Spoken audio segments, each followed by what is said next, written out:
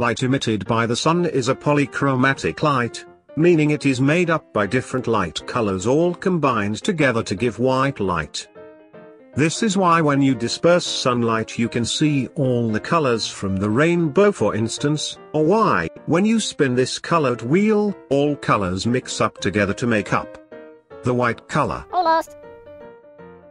Natural light or daylight is incredibly good at rendering colors and make the world around us appear with its vibrant colors. But what about commercial lights?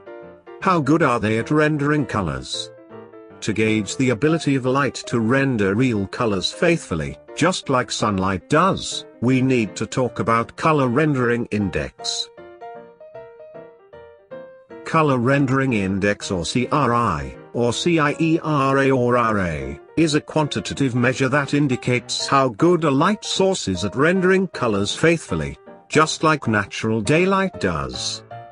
The highest the CRI value, the better the light is at bringing true colors to life. Maximum value for CRI is set at 100 and negative values are even possible.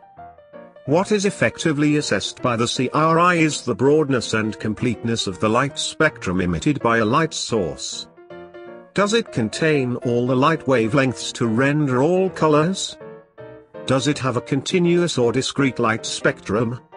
Incandescent lights typically provide a full spectrum. They are effectively black bodies, and have therefore a CRI of 100. Some LED lights have supposedly reached a CRI of 98.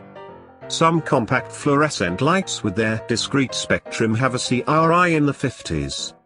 Low-pressure sodium lights have a CRI of -44. So what is more important when you want to choose light? Its CRI or its color temperature, that we discussed last time. Well, it all depends. Are you looking for a light to make your home look cozy? Then worry first about color temperature. Are you looking for a light to use in a studio for photo, video? Better to look at high CRI first. In any cases, if you understand what CT and CRI are all about, I have full trust you can now choose the right lights for your requirements.